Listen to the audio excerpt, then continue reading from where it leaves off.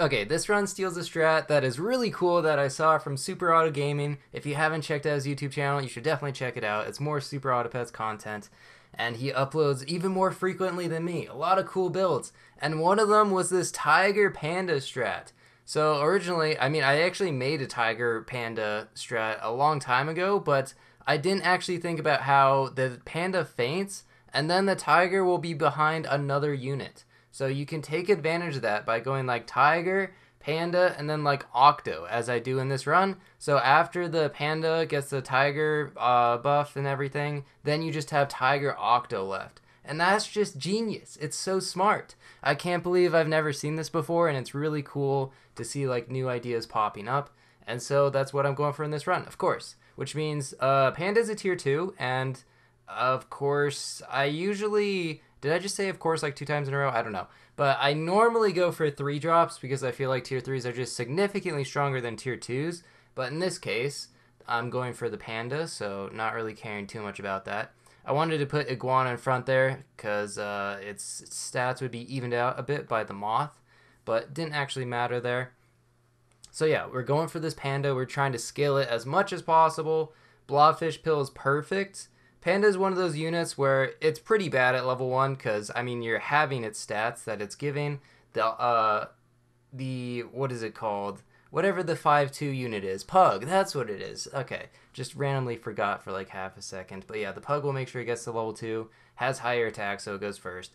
But yeah, and then at level 2, it's just giving its stats to the unit in front, so it's kind of like, I don't know what the purpose of that would be. I guess like if you can get a early scaling panda, then it's an advantage. But the real advantage is when you get to level 3, because then it starts giving 150% of its stats to the unit in front, which means if you've been scaling it, then suddenly you get 50% extra stats just out of nowhere, and it's actually pretty cool. It's also a great way to just pivot into like a good tier 6 or tier 5 with it a good ability, and then you instantly have a very strong tier 6. It's kind of similar to like Tamarin, but a bit worse, I have to say. I think Tamarin is, I don't know, it just doesn't take up one spot on your team. You're kind of running like a 4 squad when you're running Panda, which isn't too big of a deal. And Tamarin, of course, is a tier 3. I have to stop saying of course, and Panda is a tier 2, so I guess there's that difference. Another Blobfish pill, it is some scaling, +2/+2, and then just finish on Owl. So that's right now I'm pandaing this Hawk, so the Hawk's gonna hopefully like pop melon or kill whatever is weak in front, and then it'll have a whole bunch of stats. It's already 16, 22, 17, and it solos their entire team there. Love to see it. This giraffe scaling's coming in clutch. And then I find a penguin. So penguin and giraffe scaling, why not? Thinking about if I should sell something first, decide I don't think so. And also I figured the giraffe would be the next thing to go, so don't actually need to keep it around. Then I see can and also penguin, just as I go for penguin, but can will be helpful in the future because, it's just really good, and I plan on pivoting a lot of this team. So I need one more level up for the panda, but ideally I wait till turn 9, that way I can get a tier 6. Those are the highest tier units in the game. I wonder what would happen if they added like a tier 7 into the game. They would probably have to increase like the stat cap, right? Otherwise it wouldn't really make sense.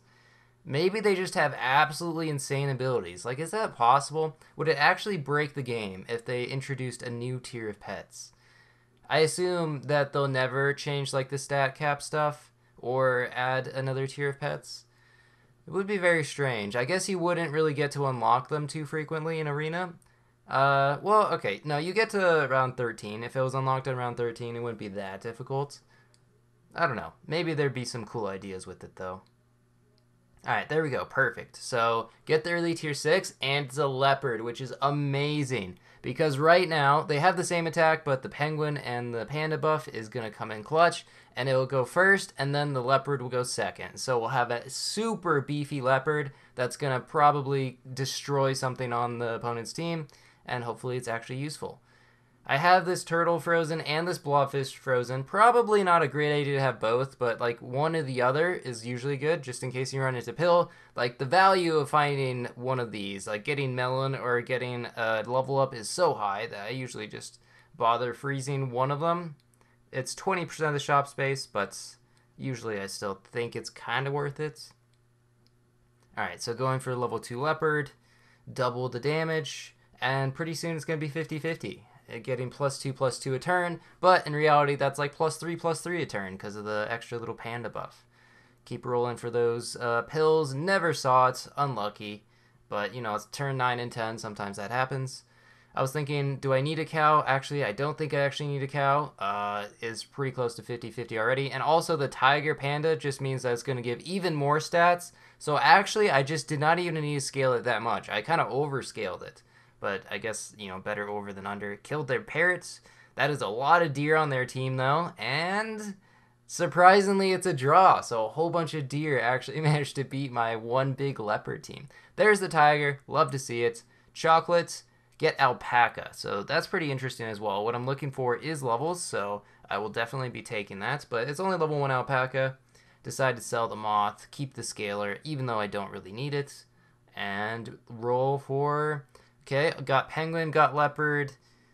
I do need a flex spot, so penguin would be the next thing to go. But for now, I'll take the additional little stats. And this should be 50-50, easy. With the tiger panda, especially once I get like level 2 tiger, that'd be so many stats. I mean, it's pretty much already 50-50 even without the tiger. And so did it actually work? And the answer is no. Unfortunately, tiger panda leopard does not work.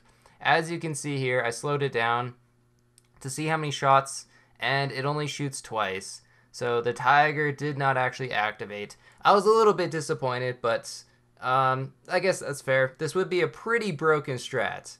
So not really too much of a point in leveling up the leopard. When once I realized this, I was like, okay, well, it's time to pivot into a different tier 6. And would you look at that? Just happened to find a Octo. Unfortunately, it replaced my 1-up there, which would have been pretty good because I could have just had Tiger 1-up Octo. Still good, even though they did patch out the bug where it summons 2 things. It's still going to be another Tiger Octo shot, which is just a whole bunch of damage. And as you can see, cleaning out the opponent's team there, even though it was really beefy. There's level 3 Leopard. I guess level 2 Tiger and level 2 Octo. What a turn! Oh my god. Instantly get all the tier 6s I was hoping for. I could probably just chicken leg the Leopard at this point since I don't have the Tiger, or the, Panda buff going to it anymore. But easy 50-50 Octo. Gets these Tiger Octo shots off and just deals so much damage. It's dealing 6 damage twice. So you can do the math on that one. And then going for level 3 Octo. I was wondering, maybe I should throw here. I have enough lives just to get the level 3 Octo for like the thumbnail because it's so unsatisfying to have it at level 2 2/3. But my god, like just absolute destruction of that person's team. And look, I got the achievement. That's a nice little addition to see that little pop-up. I don't know how I never had the level 3 Panda achievement before. The ribbon, at least. I think I did, and it kind of reset it for some reason. But yeah, that's it. Thanks for watching. Actually, one more note. I will probably be playing in a tournament today, the day that this is uploaded, so you can check me out on Twitch if you want. Alright, see ya.